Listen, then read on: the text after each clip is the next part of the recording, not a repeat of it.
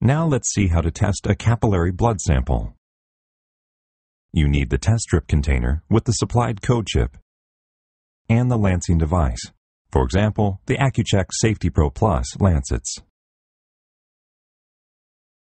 First slide the code chip into the slot on top of the meter until you feel it snap into place.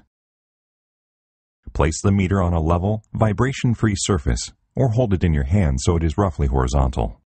Turn the meter on by pressing the on-off button. Wait until the main menu is displayed, and then check the battery level, date, and time. Now, touch the Patient Test button or select a patient from the patient list. The New button can be used to enter the ID through the keypad. The test strip icon prompts you to insert a test strip. Remove a test strip from its container and close the container again immediately with the stopper to prevent damage to the strips. Hold the test strip so the lettering is facing upward, and slide it into the test strip guide. The hourglass icon shows that the test strip is warming up. Then, the blood drop icon flashes to indicate that the meter is ready to perform the test and is waiting for blood to be applied.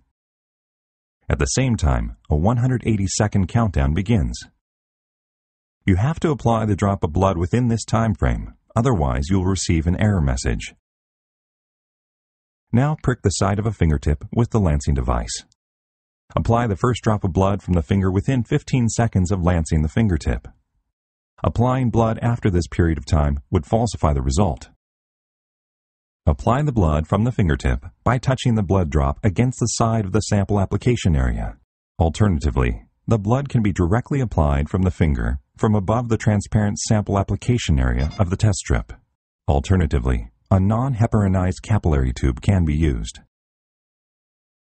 During the application process, you must hold the blood drop to the test strip until the flashing blood drop icon has disappeared.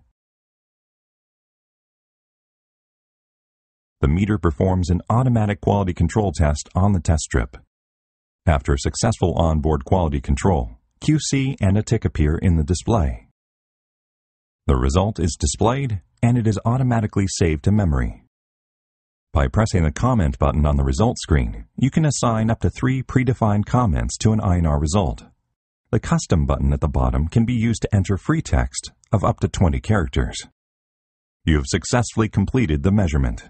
You can now remove the test strip from the measurement chamber and turn the meter off.